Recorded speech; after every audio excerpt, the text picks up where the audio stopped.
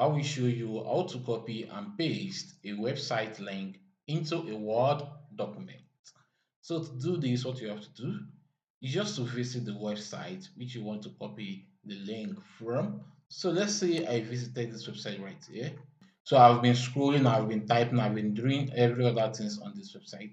So I was caught with this attention. I want to add this link to my Microsoft Word document. What I have to do is just to come to this heading right here, as you can see. I like this website link in the address bar. Then you can then right click on it. Then you click on copy to continue. So when done with that, the next thing for you to do is just to go back to your Microsoft Word document, as you can see right here. So you can then scroll down to any part which you want to paste the website link. So let's say I want to paste it below this one right here. Let me just click on it. Then I press enter to continue. So the next thing for you is just to right click on it. Then you click on paste to continue. So when done with that, just as you can see right now, this link is not clickable. So to make it clickable, just press enter on your keyboard. As you can see, here is the link, is now clickable.